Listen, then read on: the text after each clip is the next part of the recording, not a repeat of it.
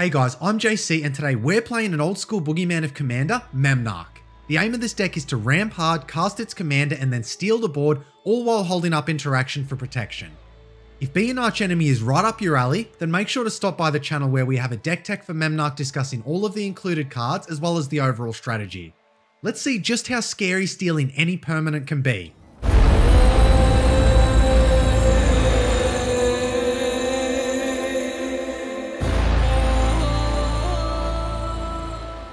Alrighty guys, let's see what our opponents are playing today. We have Bruvac the Grandiloquent, we have Mizzix of the Izmagnus, and we also have Alesha who smiles at death.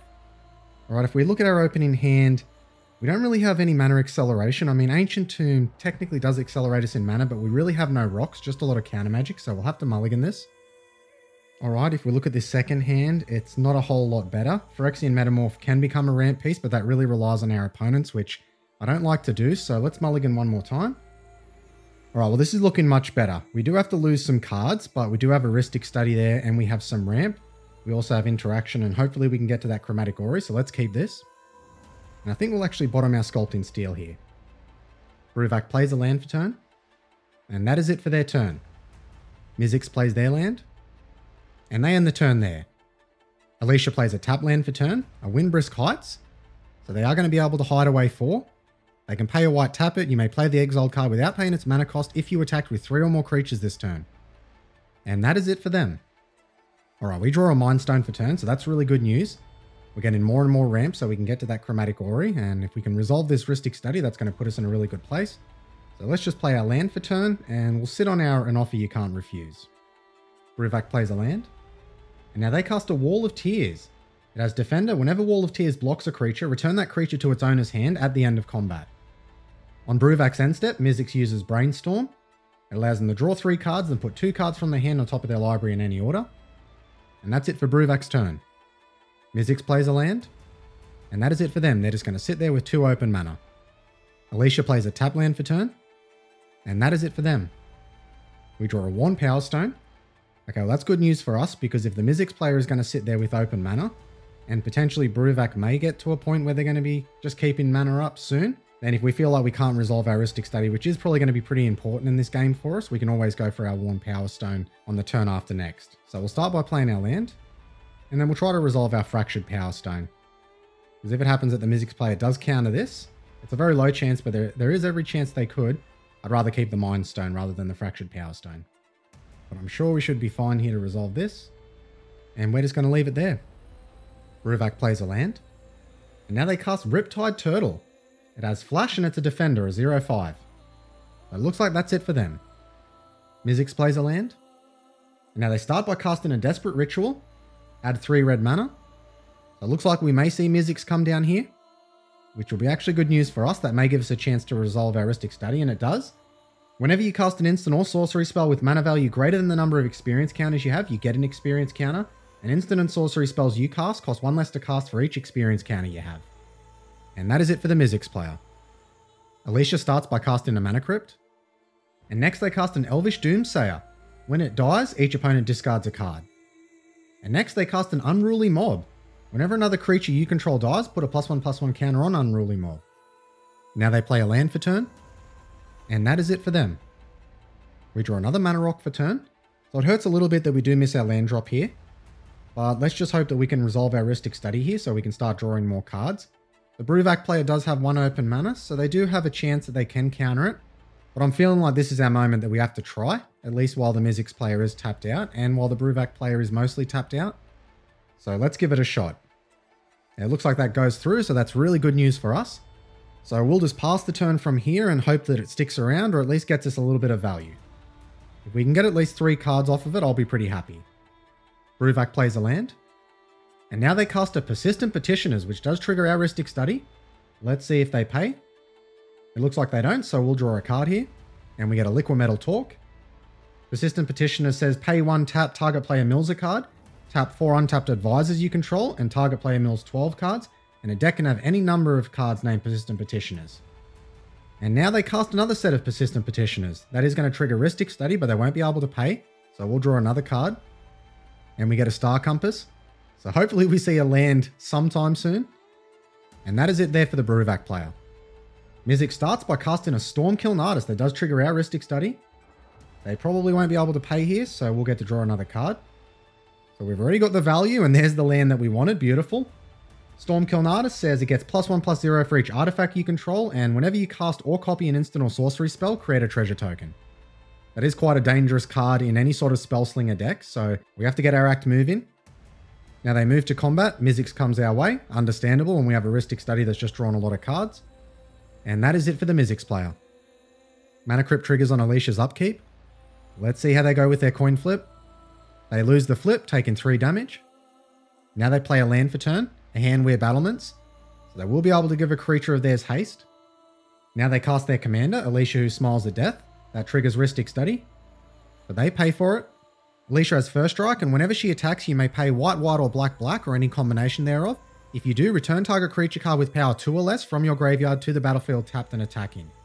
Now they cast a Goblin Engineer, which does trigger Rhystic Study. They won't be able to pay. We draw a Phyrexian Metamorph. Okay. And Goblin Engineer says when it ETBs, you may search your library for an artifact card, put it into your graveyard, then shuffle. And you can pay a red, tap and sacrifice an artifact, return target artifact card with mana value 3 or less from your graveyard to the battlefield. Now the Engineer does trigger when it ETBs. Alright, let's see what they find here. And they get themselves a Sack Outlet and Altar of Dementia. That's definitely going to start to do some work, especially with that Elvish Doomsayer. Fortunately, we have a lot of cards in hand and the Rhystic Study has survived. And that is it for the Alesha player. We draw a Lightning Greaves for turn. That is good news to be able to protect our commander, which is going to be pretty important here, especially with some decks at the table that are going to likely interact a lot. So let's start by playing our land for turn. Next, we'll play our Phyrexian Metamorph. We're going to have that come in as a copy of Mana Crypt. And then next, we'll get our Worn Power Stone into play. That'll leave us with 7 cards in hand, so we don't have to discard anything. It also gives us fodder for that Elvish Doomsayer once it starts getting sacked. And that is going to be us done for the turn. So we are quite set up at the moment, but unfortunately so are all 3 of our opponents. So it's going to be a case of who's going to be able to break their deck open apart faster than the other decks at the table here. And unfortunately for us, our other opponents are going to get a chance to do that first. Now Bruvac does play a land for turn. We might see Bruvac come down here. No, we have our opponent cast Drowned Secrets, which does trigger Rhystic Study. Let's see if they pay. They don't, we get to draw a card. We get a Sky Diamond. Whenever you cast a blue spell, target player mills 2 cards. And they are just going to leave the turn there, holding 3 blue mana up. Mizzix plays a Besaiger who shelters all. So it does come into play tap that it's going to allow any instant or sorcery spell they cast to make sure it can't be countered. Very powerful land in a Spellslinger deck. Especially a deck like Mizzix, which does usually plan on casting big spells. But that is it for them. They're just going to sit there with open mana up. So I guess that they're going to be keeping that mana up because they're a little worried about us, and justifiably so. Now Mana Crypt does trigger on Alesha's upkeep. One thing I will point out though is I'm very happy with our seeding position at the moment. At least having the Alesha player between us means that if they cast anything too dangerous, the Mizzix player is probably going to have to respond to them first. Also having the Bruvac player in front of the Mizzix player means they are also going to probably counter things that the Mizzix player is going to do. So we are seated quite favorably in this game at the moment. Let's see how much of a difference that makes. Now Alesha starts by activating their Goblin Engineer. They're aiming to return their Altar of Dementia. That comes back to the battlefield. Now they sacrifice their Elvish Doomsayer. So each opponent is going to have to discard a card now. We'll discard our Star Compass. Their Unruly Mob gets a +1/+1 counter. And now they're going to mill a card, which they hit a Bajuka Bog. Next, Alesha casts the Revelark. That triggers our Rhystic Study.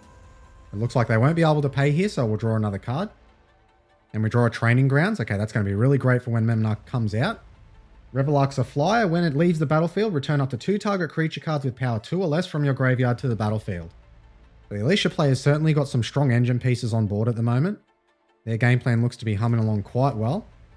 Alright, they're going to move to combat now. We're probably going to have Alesha come our way. Now it looks like they decide to actually keep Alesha back. And that is it for their turn. Mana Crypt triggers on our upkeep. We'll choose heads. We win the flip.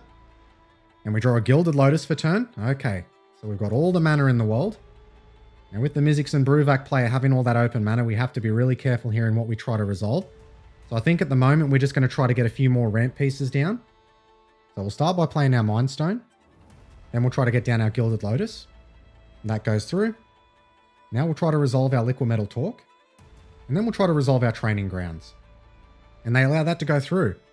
All right, well, I think the time for us now is to sit back on our offer you can't refuse. Hopefully we might draw into a bit more interaction, and we'll see what our opponents have for us here. Also be interesting to see if the Bruvac player does activate their persistent petitioners on our end step, and who they actually target with the mill. It's definitely not going to be the Alesha player, because that's just going to fuel their game plan. So let's see what happens. So let's move to our end step. And the Bruvac player doesn't decide to do anything, they just move straight to their turn. They start by playing a land. And now they cast another persistent petitioners, that triggers our Rhystic Study. That also triggers their Drowned Secrets. So let's see if they give us a card here. They do. We draw a 3 and Dynamo. Now they're targeting us with the Drowned Secrets, so we're going to mill 2 cards. Oh, a Consecrated Sphinx and a land. The Consecrated Sphinx would have been really nice. Now they activate one of their petitioners, actually targeting the Mizzix player here to mill a card. Looks like they hit a Commander Sphere. Now they target the Mizzix player once again with another of their persistent petitioners. They get a land. And that is it for the Bruvac player. Mizzix plays a land. Now they cast a Seething Song that triggers our Rhystic Study. They let us draw a card here. And we get a Mirror Maid. That triggers their Stormkiln Artist. They're going to make a treasure token. That also triggers their commander. They get an experience counter. We won't interact here. We'll allow that to go through. So now they have 5 red mana in their mana pool. They are tapping Besage here, so the next spell they cast is going to be uncounterable. And they cast an Invent. That triggers our Rhystic Study. They let us draw another card. We get a land. Stormkiln Artist triggers. It makes a treasure token. Mizzix gets another counter. And Invent says, search your library for an instant card and or a sorcery card, reveal them, put them into your hand, and then shuffle. Okay, well, let's see what they find here. They might try for a Jessica's Will. That'll give them a bit of card advantage and a lot more mana, especially with all the cards we have in hand. That'd certainly be a target that I'd be going for, but let's see. Looks like they get themselves a Cyclonic Rift and a Time Twister. And now they cast the Cyclonic Rift overloaded. That triggers our Rhystic Study. They won't be able to pay for it, so we'll draw a card. And we draw another land.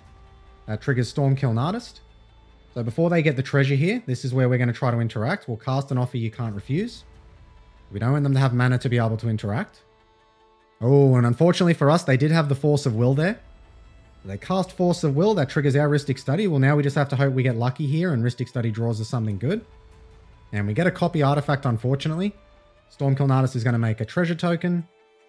Mizzix will get another counter. Their Force of Will probably resolve here. I don't think the Bruvac player is probably going to interact. That goes through, and unfortunately the Cyclonic Rift is going to bounce everything back to our hands. So only being on 3 lands is really going to hurt us here, so it's unfortunately definitely set us back.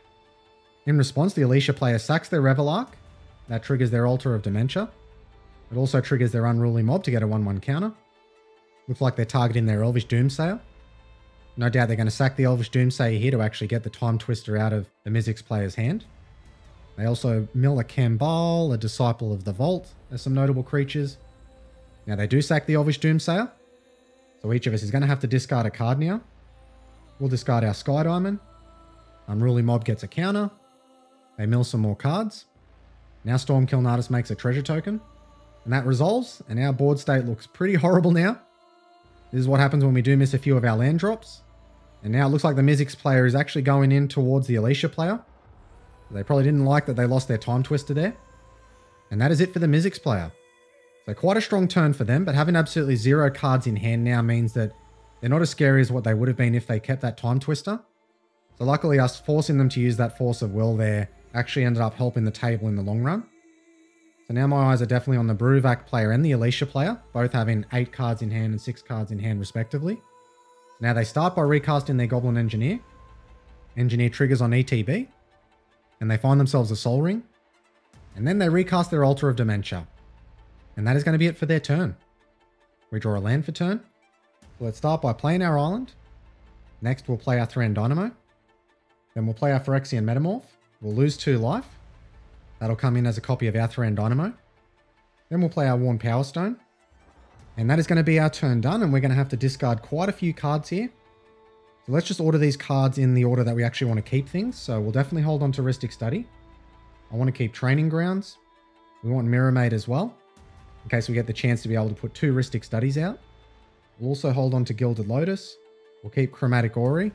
We definitely want Lightning Greaves. And then we'll also hold on to Copy Artifact. So the rest of these we'll get rid of. And we'll go to the Bruvac player's turn.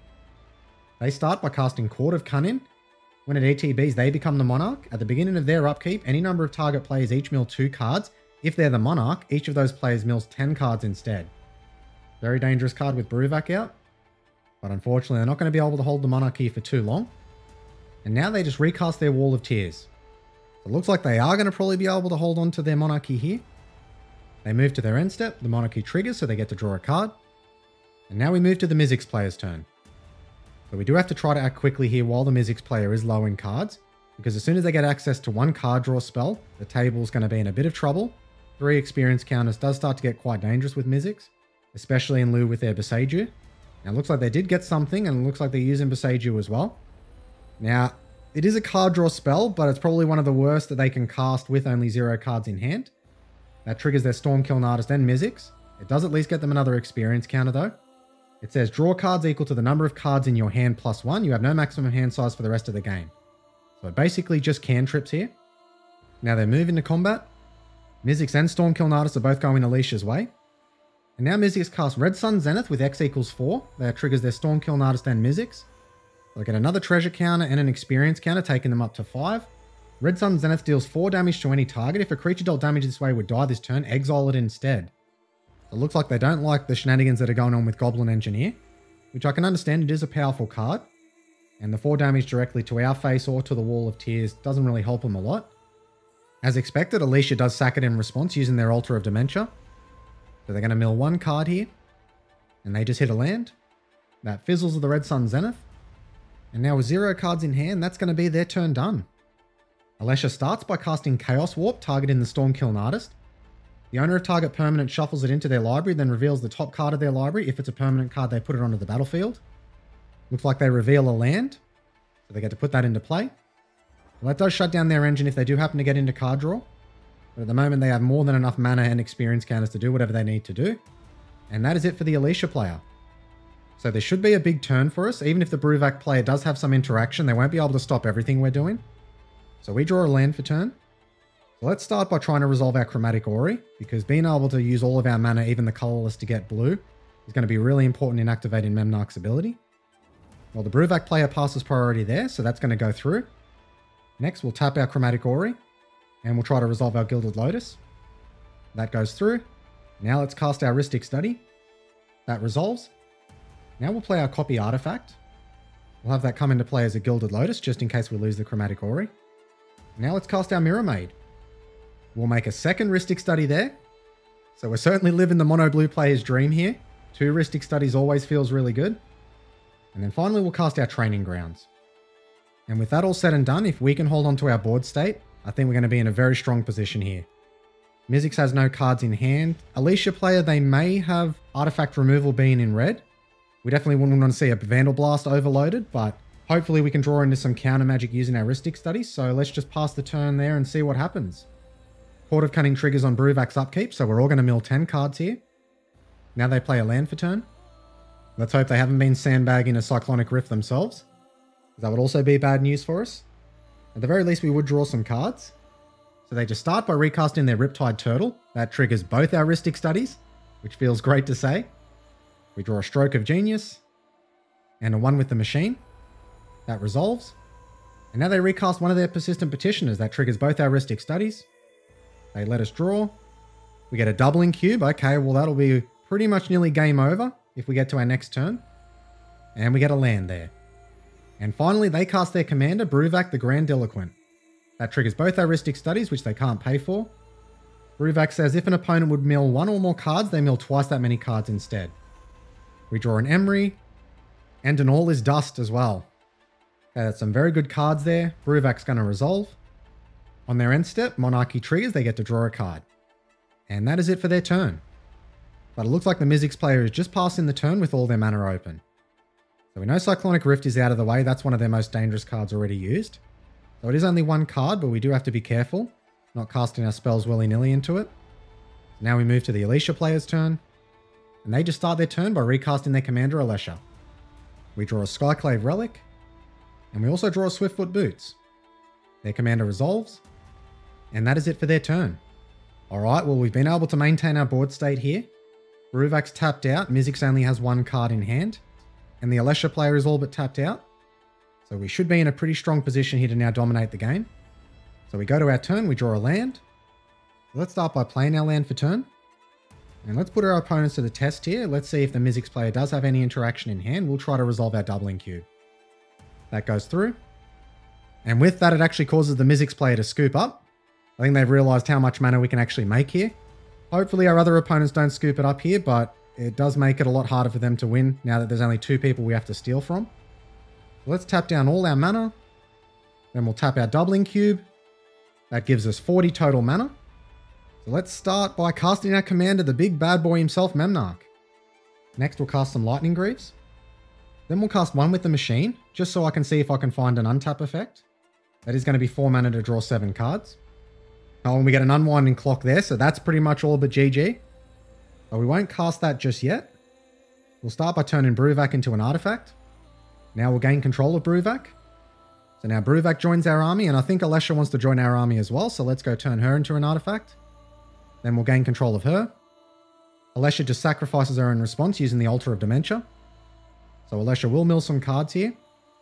Cathar Commando in there, but at this point it doesn't really matter too much. So our Memnarch trigger fizzles. Then we're going to kick our Skyclave Relic. Before we forget, we'll put our Lightning Greaves onto Memnarch. Next, we'll gain control of the Court of Cunning, just so we don't have to mill a lot of cards. And now we'll cast our Unwinding Clock. And with that, it actually causes the Alesha player to scoop up. So I think we're going to see the Bruvac player scoop up here pretty shortly after. We'll keep going anyway. And we'll just gain control of one of their islands in case they do actually have a Cyclonic Rift. And then we'll use our last 2 mana. We'll transform one of their last islands into an artifact. And after all that, that will be our turn done. We'll just discard a lot of lands here. They play a land for turn. And they cast a Cut Your Losses. Casualty 2. Target player mills half their library rounded down. Now, it does trigger both our Ristic Studies. We'll respond to that. We'll float all of our mana. We'll use our doubling cube to double that mana. We'll draw a card. We get a Clock of Omens. We'll see what we draw next. A Palladium Mirror. And now we'll start taking our opponent's islands. So we'll just start turning them into artifacts one by one and then stealing them. Very thankful to my opponent for playing this out. A lot of opponents would concede by now. We don't usually get to do this with Memnarch, unfortunately. At least not online. I'm a little bit more forgiving in my local play group and with my friends, but definitely not an MTGO. So now we'll finally let that Cut Your Losses resolve. That puts us down to 23 cards in library. We'll just let the mana float away. On their end step, Monarchy triggers, so they do get to draw a card. And that is it for their turn. Court of Cunning triggers on our upkeep. So we'll mill the Bruvac player. It is probably one of the most enjoyable things about playing a Memnarch deck is actually using your opponent's cards against them. So we'll just start by gaining control of the Persistent Petitioners. Then we'll cast our Palladium Mirror. We'll also cast our Swiftfoot Boots. Then we'll use our Doubling Cube, we'll double up our mana, and we'll use this Stroke of Genius to hopefully draw into some cards to help us close this game out quicker if our opponent does want to play it down to 0 life. So we'll choose ourselves. We've got to be careful not to actually deck ourselves here. So we'll choose X equals 8. Okay, unfortunately, not a lot to be able to help us here. But we'll just try to get down what creatures we can. So we will play out Emery, which is going to mill us 4 cards. Then we'll play Silvermere. We'll also play our Clock of Omens. We'll just let all that mana go. Now we'll move to combat. Oop, but I accidentally passed right through combat. That's a little unfortunate. So we'll just pass the turn there. We'll discard most of these land cards. Now we move to the Bruvac player's turn. They play a land for turn. And on their end step, Monarchy triggers. So they draw a card, and that is it for them. Court of Cunning triggers on our upkeep. We'll target the Bruvac player. Now we'll move to combat. We'll swing in with everything we can. It's probably going to be commander damage that gets it done, though. We will become the Monarch here, so that's going to draw us more cards.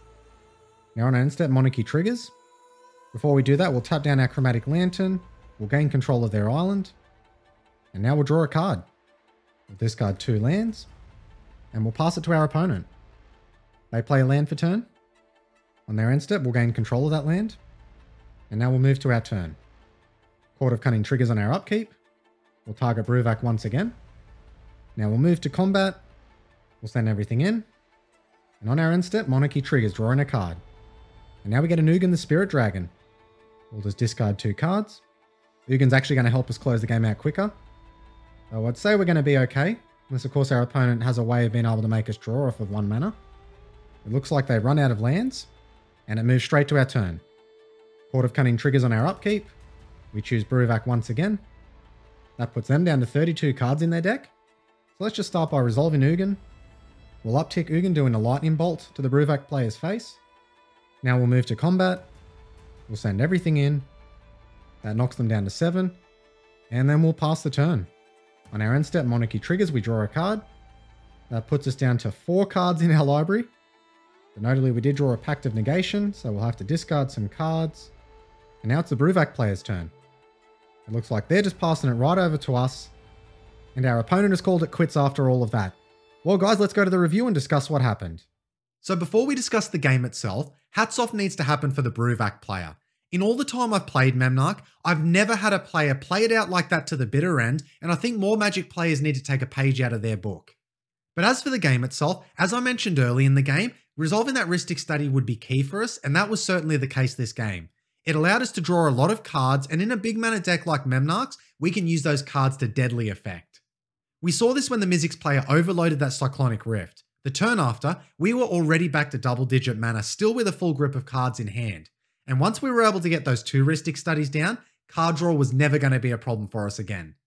But the key moment in this game was actually when the Alesha player made the Mizzix player discard that Time Twister. With all of the mana and experience counters that they accumulated, if they had actually resolved that spell, this game would have turned out very differently. Well, that's it for today's video. Memnarch attacks the game differently than most commanders and also forces your opponents to play differently as well, which, while not always enjoyed by all players, does certainly present an interesting game state.